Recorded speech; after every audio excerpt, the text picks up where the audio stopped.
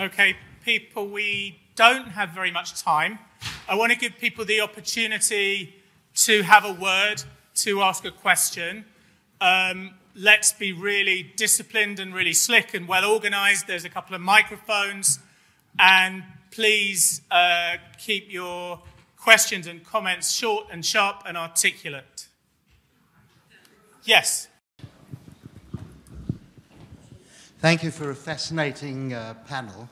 My question is both to David and to Philip. The Hamas Charter says everything about genocide. They're very explicit about it. They quote Islamic hadith, which says specifically, kill the Jews. And yet nobody ever seems to talk about that. I never ever see any mention of the Hamas Charter. And Article 7 says, kill the Jews. Thank you.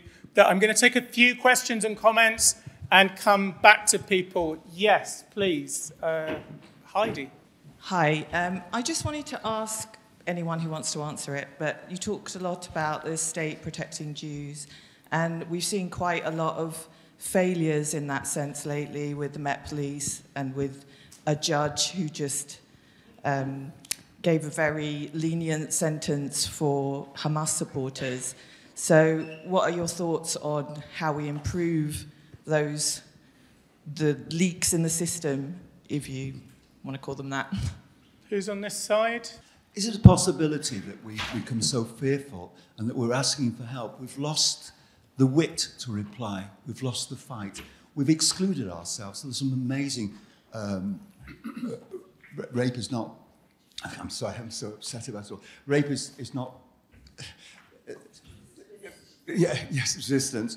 And that was corralled away in front of the BBC. And people were not seeing it. It was just Jews among Jews. I really feel very sad when I see I'm just among Jews. Because in a sense of the word, in my lifetime, Jews were among Jews. And they weren't going to the seaside this time, they were going on the railway. So this worries me. I feel that we must be brave. We need to arm ourselves. We need to be able to argue these points. And we have got people that would be turned. There are people who are against us. We're idealists, like I was against apartheid and all these things. They're misguided, and I think some of them can be turned. But we need to talk to them, and we need to be a presence and not hide behind other people doing for us. We've lost our strength, we've lost our wit, and lost our imagination, and we are discounting ourselves. So I want to say that with bravery, with wisdom and experience, and I think we have to do our own thing, you know. Thank you. Right at the back there. Yes. Thank you so much. May I pick up, David, on your hesitation in pushing back against the modern blood libels, and perhaps recall the late, great Jonathan Sachs's analysis on the evolution of anti-Semitism, the mutating virus, the incredible analysis we had earlier on international law and how, in fact, it is perhaps being abused and misused in order to promote anti-Semitism, and ask the panel if the ancient blood libels were perhaps, as I think the words you used, David, were well-entrenched, reasonable, responsible body of opinion, whether the ancient blood libels were in fact as widely believed as the modern blood libels are, and whether in those circumstances we have an absolute responsibility to robustly push back against those lies, that misinformation, especially where it uses and abuses international law for that purpose. Yeah, thank you. Right next to you there. A question for Deborah. So much of this comes from the left and critical race theory. Do you think there's any hope in the United States that there is a pushback and a backlash against what is going on in academic institutions there? Hello. There was a disparaging comment about populism early on. I'm not certain what that means, because in the end, the best defence against all forms of prejudice is a pluralistic society with democracy and freedom of speech. And populism seems to embody that these days. Decreasingly, the word liberalism doesn't. Judy, just there, that's right. Stop, yes, thank you. Thank you, everybody. We've heard remarkably little about Israel and the Palestinians, and I wonder whether we've made a strategic mistake over the years. This has been going on a long, long time, in that we've allowed the Palestinians to become the cuddly victims of the world, and therefore anybody who attacks them, it must be the baddie. And Israel does the same in saying that it's fighting Hamas, not the people of Gaza. And while to some extent that is true, the people of Gaza elected Hamas, and we see overwhelmingly they support Hamas, and they get involved and encourage all their children to get involved. And therefore, if we allowed the Palestinians to be the nice people who happen to have a nasty Hamas stuck within them, then every time a Palestinian gets killed or hurt, it's those nasty Jews. Whereas if we didn't do that with the Nazis. We hated the Nazis and we attacked the Nazis, but we saw that it was Germany that was fighting the UK, not the Nazis, and therefore we didn't feel guilty about any Germans being killed. So have we actually taken a strategic wrong path in this? Because the Palestinians have become the cuddly people of all the charities, all the organisations, all the NGOs and so on. Yes, please. So a specific question to Deborah. While you were talking, Deborah, the Prime Minister's put out a statement. He talks about the protest being hijacked by extremists, glorifying terrorism, talks about the anti-Semitic tropes which were beamed onto the side of Parliament, and the explosion of anti-Semitism post 7th of October. In your conversations with British politicians, that's talk by the Prime Minister, which is welcome, but what action do you think the state can take and is taking, the British state? I'm going to take two more. One at the back, please. On the right. No? Yeah. At the back. Yeah. This is just a comment, but thank you very much for your presentations.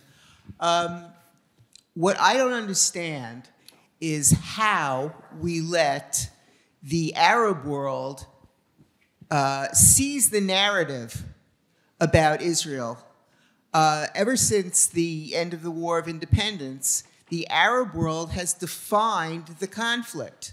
They lose war after war after war, yet they define the conflict. And I think we're seeing part of the culmination of that, where the Palestinians all of a sudden are the new Jews. And I find the whole thing abhorrent, and I think the genesis, if you will, of this is that we have allowed them to co-opt the narrative. Yes, please. Thank you. My question is for whoever wants to take this on the panel, but Ulf, you alluded to this, and Deborah, I'm sure you encounter this in your work. So in the absence of a universally applicable, accepted, enforceable definition of anti-Semitism, how do we defend against not just charges on the scale of genocide and Holocaust denial, but those maybe smaller, more elusive gray areas of anti-Semitism, like exclusion, which we face more and more of every day. Personally, I'm an Israeli citizen. This is something I've been facing in this country since 2021 and earlier. How do we defend against this as it continues to grow and rise? Thank you. Thank you. I'm going to take one more very quick one because my colleague from Goldsmiths is just there, up the stairs a little, and to your right. Yes? Thank you. You'll be pleased. It's a short question. It just picks up on the critical race theory and university questions, and it's for Deborah. Whether you have any good examples of really excellent practice going on in universities that combats anti-Semitism and helps to deal with the issues we're all facing. Thank you. Thank you very, very much. I'm going to come to the panel. I'm going to ask the panel to limit themselves to literally 2 minutes each, and then we're going to go to Deborah also. Rosa. So I'm going to limit myself to 2 points. The first is that we are all here united against anti-Semitism. Anti-Semitism started long before Israel. It started long before possibly the church, as Deborah said.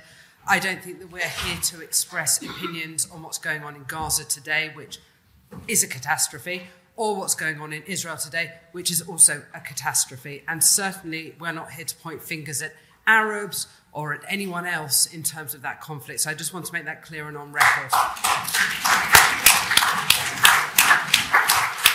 The second thing to say, and it answers a number of points, is I learned from my feminist forebears that you have to name a problem, you have to define the problem before you address the problem, whether that's sexual harassment or anything else. We have to name and define anti-Semitism in law and not in politics. I know the hard work Ahmed's done and Deborah's done on IRA. IRA doesn't go far enough. We have to be able to define it in law, to protect it in law, and that is what we all need to come together to do globally and nationally. Thank you. Thank you, Rosa. Yehudis Fletcher. Yeah, I have loads of things to say, but I'm going to yield my time because I don't think my topic speaks specifically to the questions that have been asked, but you can come and ask me other questions later. Philip. Bravo. Okay, thank you for the questions, which are very important, all of them. I just want to make 4 quick points. One is about the Hamas Charter, which was asked. I've had to listen to people tell me, oh, well, the Hamas Charter was written a while ago, they changed their mind about it and so forth. If nothing else, October the 7th proves that the Hamas Charter means a lot to them. Secondly, on failures of the state, yes, it's true. The state has been weak in certain areas. Institutions have been very weak in certain areas.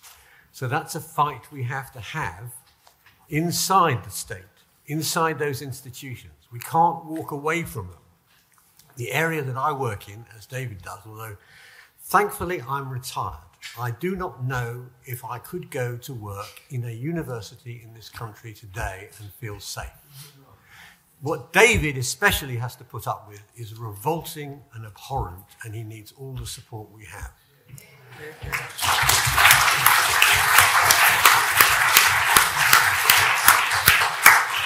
But we can't walk away from it. We cannot walk away from it, and we have to hold fast. This is what I was trying to say at the end. We have to hold fast to our values and our beliefs. Our belief in reason and logic and evidence and decency, actually, something I didn't mention. Thirdly, and this is related to it, we are not on our own. It feels like we are on our own, and we have been betrayed, not simply abandoned, betrayed by people in a way that is unforgivable. And I mean that personally too. I feel that myself from long-standing friends and associates. And I'm horrified and shocked. But it's not the first time this has happened. But there are nevertheless people outside the Jewish community who do offer us support. And I have very dear friends, and in my family too, who are not Jewish, who have given me not only support, but encouraged me and made me more confident than I would otherwise have been. And I don't think I am alone in saying that. Very quickly, Philip. Lastly, on the question of the blood libel and its roots. I think a very important thing to understand about anti-Semitism is that it gets reworked all the time. It gets re-articulated in different frames of reference, right? And so it is the old idea, but it is in a new form and a new shape within a new discourse structure. So anti-Semitism is not invariant. It's not the same thing all the time. It takes different forms and different shapes, and it waxes and it wanes. Unfortunately, we're now in a period where it is waxing. Thank you.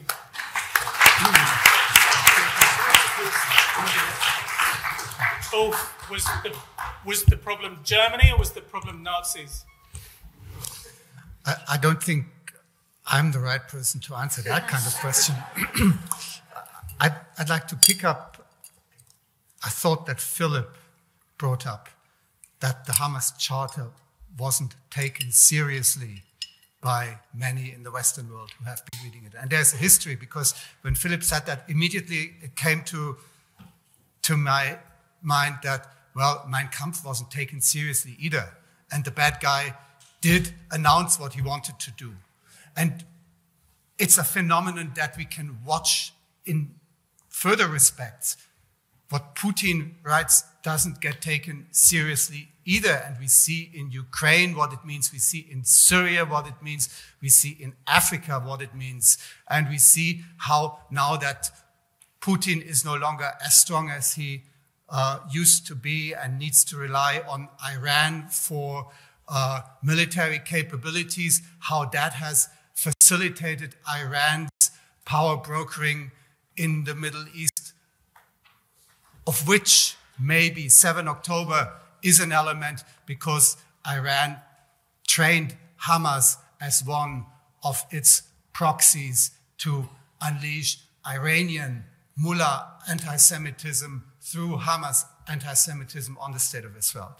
So how do we protect Jews against the effects of the loopholes in the legal system? How do we address the fact that Palestinians have managed to portray themselves as the quintessentially self-defined victims who are nice people at the same time? How do we deal with the fact that the Arab world was able to seize the narrative about the conflict?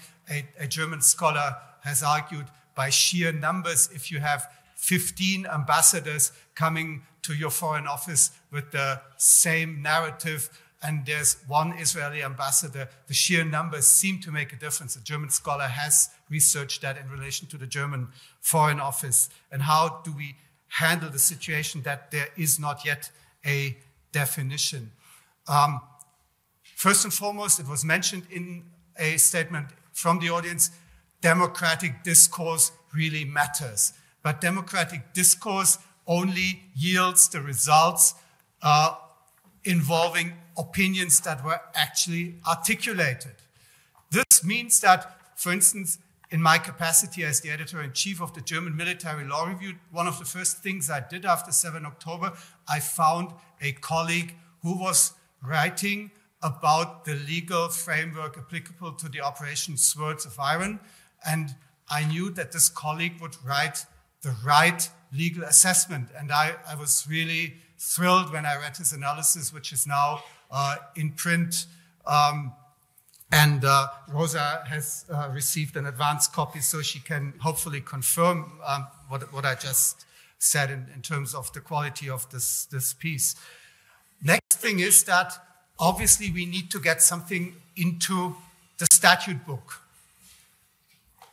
since laws can have like two types of roots, one being society, the other one being political leadership. For as long as the democratic discourse in society doesn't create that trend strongly enough, it's a matter of political leadership. Political leaders need to understand that there is a challenge and that they have to address this challenge. And panels like this one, where the various facets of the challenge are being discussed, can help political decision makers to be more educated in what they actually need to tackle. And I think I rest my case at this point and hand over. Okay. I am.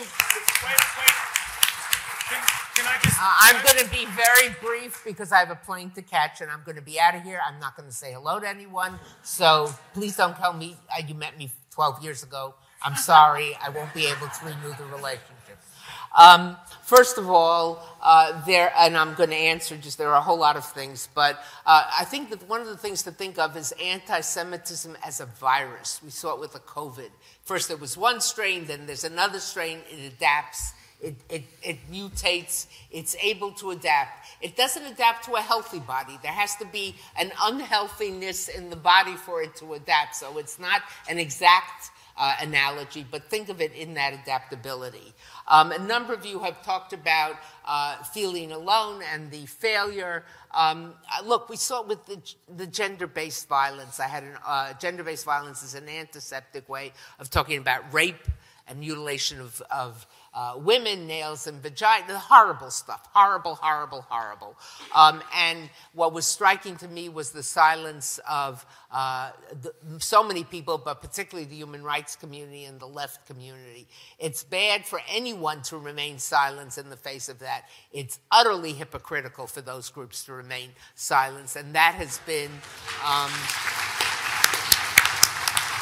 and The only difference, you know, in their response to Boko Haram, to the Yazidi women who were horrifically treated, and even the Iranian women with taking off their head covers, the only difference here, you know, we need evidence, we heard from the rapists, have we seen films of the rape, whatever, is that these were perceived to be Jews. They weren't all Jews. Some were Muslims, some were Druze, some were foreign workers, etc.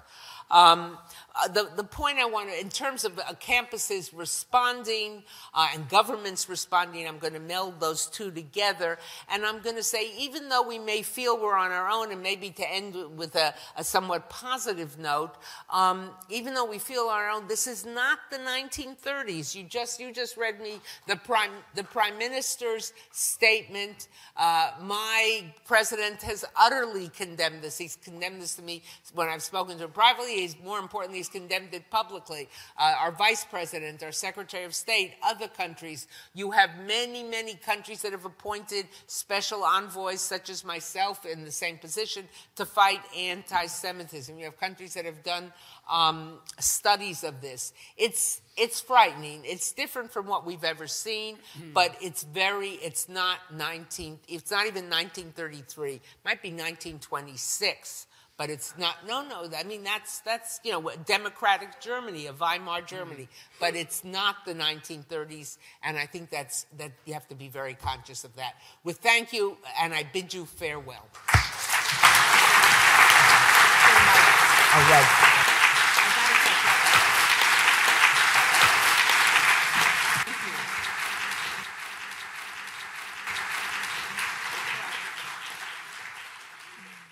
Thank you, Deborah.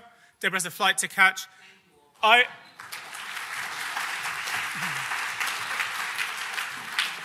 want to thank very much our hosts at Westminster University. And very often that would be a kind of formal, perfunctory, polite thank you. But this is not a normal, perfunctory, polite thank you, because as an academic centre and as academics, we live and operate in a hostile environment.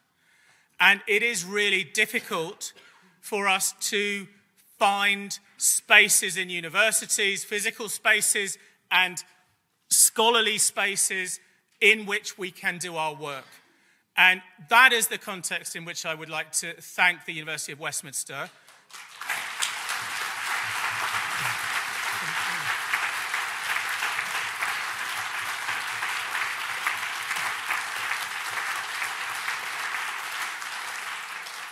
And I would like to introduce to you Dibyesh Anand, who is the Deputy Vice-Chancellor here, who would like to say a word. Thank you very, very much.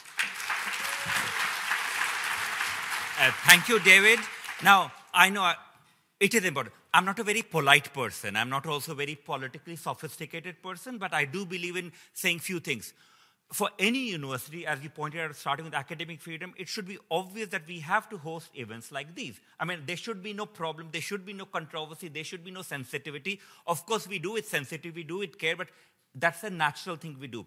Most universities here in the UK, including our own university, we have had several events on various issues, even including in recent months connected to Israel and Palestine. And the point is, the university has to space for all.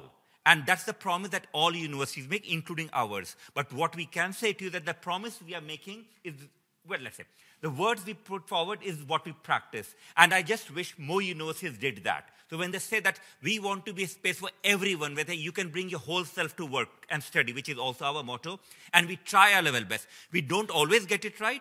That might not be the lived experience of all, let's say in this case, Jewish students and colleagues, but we're working towards that. I just wanted to, first, that's the promise making to all of you that give us more opportunities. Let's work together. Second, when we approached about the event, I know we were seen as largely a venue provider. And for me, again, we had a discussion, should we do it, not, and why not is the question. And I took responsibility personally because not only I'm Deputy Vice-Chancellor, I'm a Professor of Politics and International Relations. I've worked on China, I've worked on Tibet, I've worked on Islamophobia, I've worked on Kashmir, I've worked on all these issues. And when people said, oh, we need to be balanced, I've hosted the Dalai Lama. Now, I can't get Chinese embassy to sit next to the Dalai Lama when I'm doing an event. It's obvious. I've hosted Chinese embassy officials. I would not get the Dalai Lama to sit next to them. So the whole idea of balancing, and you can imagine that when we do events like this, there's a pressure sometimes. We need to balance. For me, when we talk of prejudices, when we talk of hatred, and we have worked, and my own work, apart from the things I mentioned, has been on working towards an anti-racist university. When we do things around, let's say, Black Lives Matter movement, I'm not going to get a white racist to sit next to see a different viewpoint. That is not acceptable. So when we are talking let's say, when I'm talking Islamophobia, I'm not going to invite an Islamophobe to then say, oh, give a balanced viewpoint. I don't want to say impolite word here, but I will never do it. So when we do events on anti-Semitism, I see no reason why we have different viewpoints to balance anything. That's again. So we have to be unapologetic about supporting challenge of anti-Semitism. The third thing is about, we adopted IHRA a couple of years ago. I was part of it in terms of not being a deputy vice chancellor, but I was an elected staff governor. It came to the court. I was one of the members of working group. It was a learning experience for me. My instinct was not immediate to go for it. But at the same time, when I spent 6-7 months, I realized that what was driven by was not what I believe in. That's not important. What I found that many, not all, but many Jewish colleagues and students did, they had to hide their identity often. For me, that is not acceptable. For me, IHRA definition, again, was more than, not only for me, by the way, for my university. We might be one of the few ones which did not only adopt because it was the pressure from the government. If it was, I would have said, whatever off to the government, I don't care what the government says. It was about a process of culture change. It's not enough to adopt these definitions, but something to do within the community, and we've been trying that for the last 2 years, to do within the community in order to use the definition to bring about culture change, where it's no longer acceptable that certain people with certain identity hide themselves. That's third point. And one final point, and I'm taking a lot, but it's one. Deborah is gone, so we don't have that much rush. And anyway, coffee is gone. So one final thing. Once I started working on this, I'm not a Jewish person. I have no connection to being a Jewish person at all in my personal life. So it's not personally connected in that sense. But I do strongly believe in justice. I strongly believe in fairness and fighting against all forms of prejudices. When I started this work of supporting IHR definition, culture change, and going beyond that, getting John Mann, many of you might know, we had a discussion in the parliament. I'll not name the universities. By the way, you might be from the similar universities. Almost university representatives, some of them, particularly from two very large institutions, including the one you might have gone to, right? I mean, not you gone to, but you might have approached for this event. Their approach was, we are so great, we are doing all fine.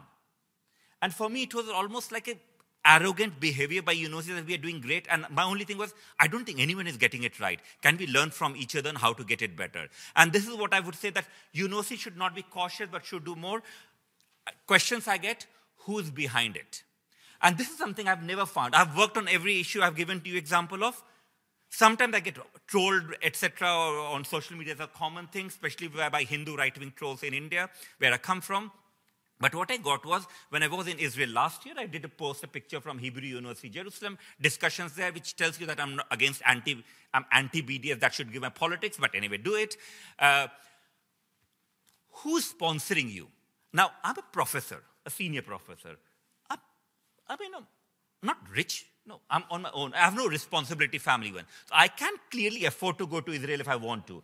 But what I say is that when I made comments, this is from certain people who started questioning, who is behind this? Who's sponsoring you? Who's funding you? So all my work on IHRA, on culture change, on anti-Semitism, which is driven by me and by my university value, and I'm fully supported by others in my university, right? So it's not only me. There's always a sense of there's a hidden hand behind that. That brings us back to the problem we are talking about here. That it's not my agency as an anti-racist that's respected. There's always an assumption that because I am senior, I want to be senior. I'm already senior. I will be vice chancellor one day, I guess. But is that there has to be a hidden hand, a powerful hand, an invisible one, and a nasty one with money behind it. For me, the more I get it, the more I am determined that both personally and as a university, we will make sure that we will not, let's say, cower in the face of bullies or in face of other anti-Semitic pressures, that we'll fight on.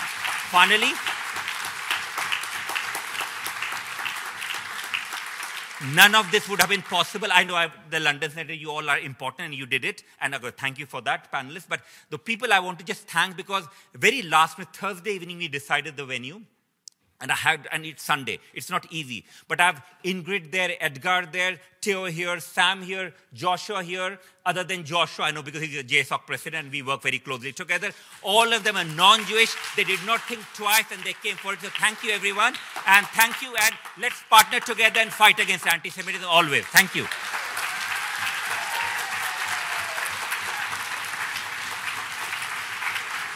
Thank you so much.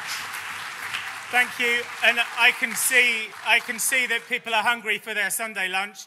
I would just leave you with one answer to a question, which is that we don't defend Jews against anti-Semitism because Jews are good or because any other nation or religion or class or gender is bad. We fight anti-Semitism because we fight a certain way of thinking about the world, and we fight in favor of the democratic state. And that means that we side with democratic Germans against Nazism and with democratic Palestinians against Hamas and with democratic Muslims against fundamentalism and with democratic Jews against those who are not so democratic and against those who are, like some of the people in the current Israeli government, racist.